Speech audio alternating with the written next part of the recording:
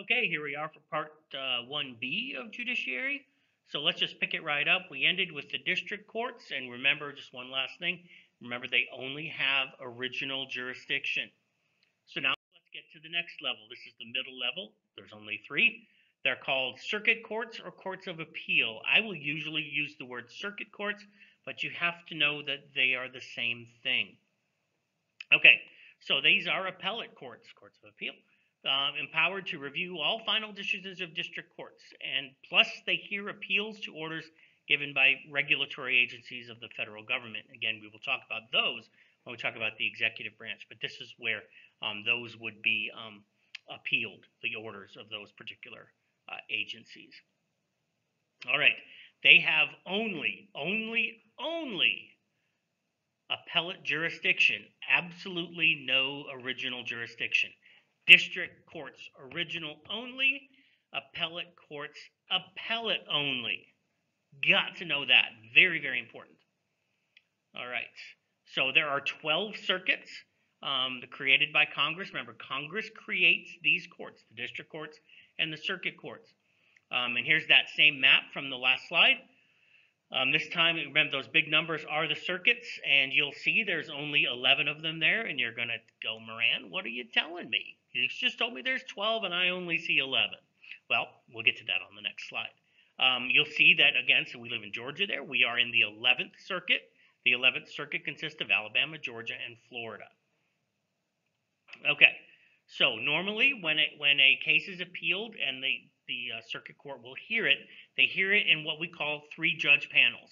Three of these circuit court judges, of which there are a variety of number depending on the size of the court, of the circuit, sorry.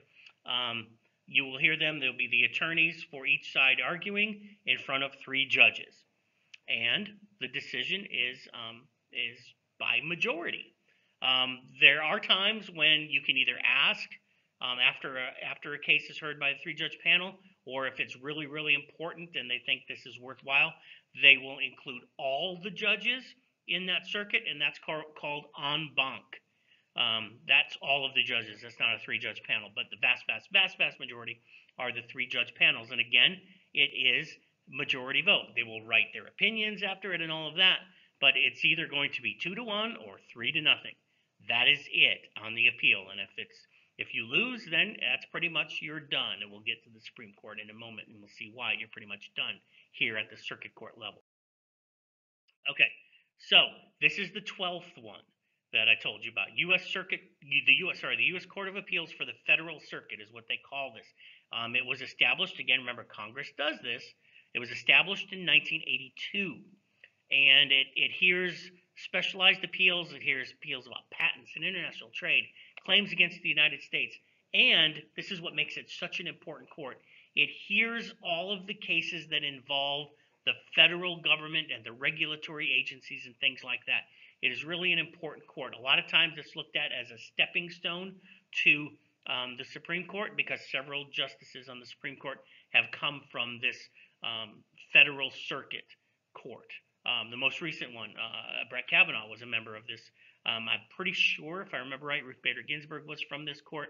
And I think there's at least one other one on there that was from this particular court. So it's one of those places where it's looked at as the second most important court in the land, or the second highest court in the land, something like that.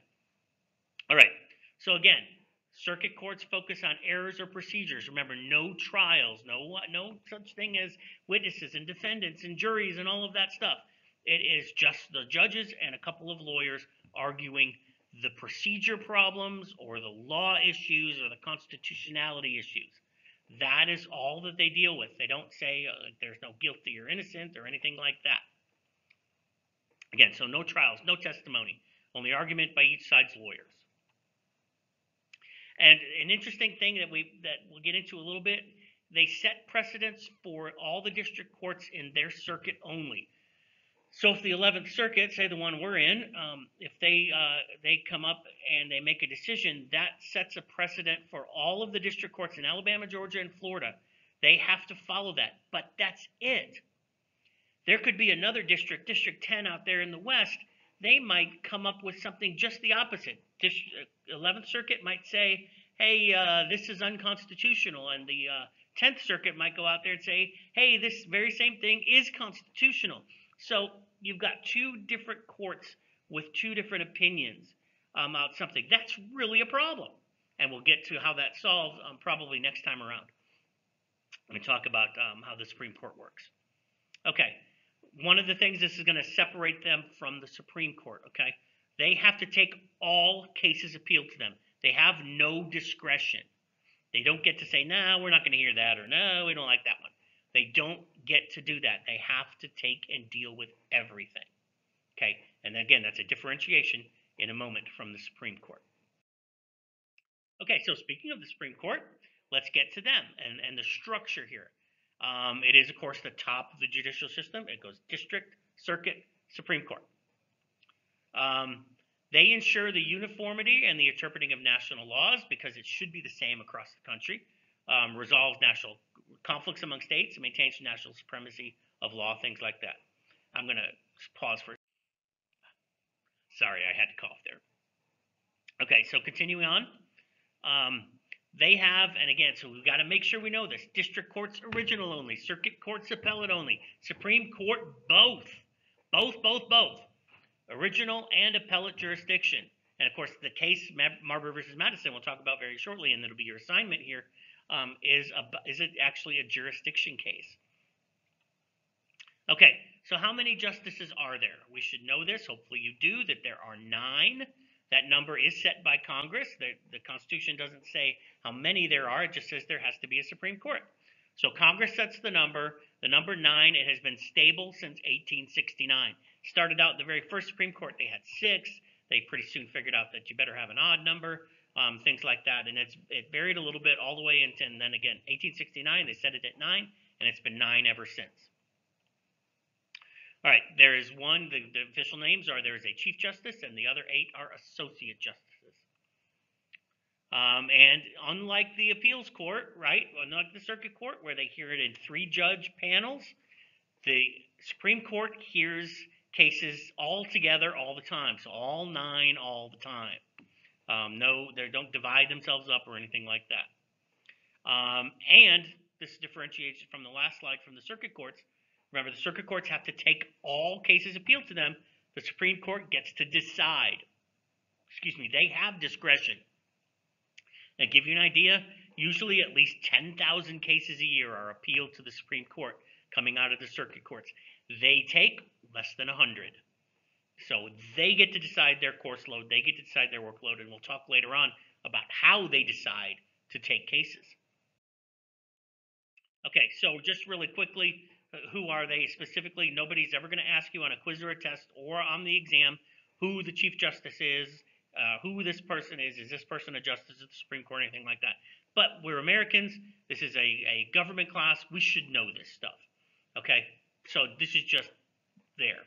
Okay, so there's the most recent picture. If you have been paying attention, of course, we know that a couple weeks ago, one of them died, Ruth Bader Ginsburg. I don't know if you can see my arrow, but she's the short lady in the front, seated in the chair. So I'm only going to name 8 here. So the Chief Justice, of course, is John Roberts, and what you've got is their current age and what year they were appointed and who the president was that appointed them. So Chief Justice John Roberts, he's listed first, although he's not the most senior. He's 63. He was appointed in 2005 by George W. Bush. The most senior justice is Associate Justice Clarence Thomas. He is about 70. He is 70 years old. He was appointed in 1989 by George H.W. Bush. He is the African-American man sitting to the Chief Justice is in the middle, sitting to the Chief Justice's right. Then the next senior would have been Ruth Bader Ginsburg, of course, except she passed away a couple weeks ago. So next in line then is Stephen Breyer, who is 80 years old. He's the oldest justice now, appointed in 1984 by President Clinton. Next comes Samuel Alito. He is 68, appointed in 2006 by President George W. Bush. Next comes Sonia Sotomayor. She is the slightly taller Hispanic lady standing in the back. She is 64 years old. She was appointed in 2009 by President Obama. The other lady standing in the back then is Elena Kagan. She is 58. She was appointed in 2010 by President Obama. The tall Associate Justice in the back on your left, or the Chief Justice's right, is Neil Gorsuch. He is 52, appointed in 2017 by President Trump. And then the most recent appointee, Brett Kavanaugh, 54, appointed in 2018 by President Trump. President Trump has appointed already a replacement for Ruth Bader Ginsburg, a lady named Amy Coney Barrett. The judiciary hearings for her start next week, and she will most probably be confirmed a little bit before the election, most likely towards the end of October. So the Supreme Court will then have 9 members. Okay, two more things. Original jurisdiction for the Supreme Court, found in Article 3, Section 2. It involves these things: foreign ambassadors, cases between the United States and a state, cases between 2 or more states, between a state and a citizen of another state, and between a state and a foreign country. Okay, that's all listed. Article 3, Section 2. This is where the Supreme Court has original jurisdiction in these particular things. Very important for our case. Which brings us to our last slide for this part. Marbury versus Madison is our first case in this unit. Okay, it does set up, we remember this, it sets up the power of judicial review. It sets up the idea that the Supreme Court at the top level gets to decide constitutionality. If a law is constitutional or not. That's what judicial review means. The case itself, and you'll see that, is actually about jurisdiction. And it starts with way back when our friend, the Judiciary Act of 1789. And you will see this bit that matters here in the packet that you have to do. What the Judiciary Act did in Section 13 is it added the idea of what we call writs of mandamus, and you'll see the explanation of that in there, to the Supreme Court's original jurisdiction. It said, if you need a writ of mandamus, you go to the Supreme Court first. In doing that, the court ruled that act changed the Constitution, because you can't add to the Constitution with a law. You added something to the original jurisdiction. Sorry, the Constitution only says your original jurisdiction is these things. If you want to put something else in there, you're going to have to amend the Constitution. Therefore, that part is unconstitutional.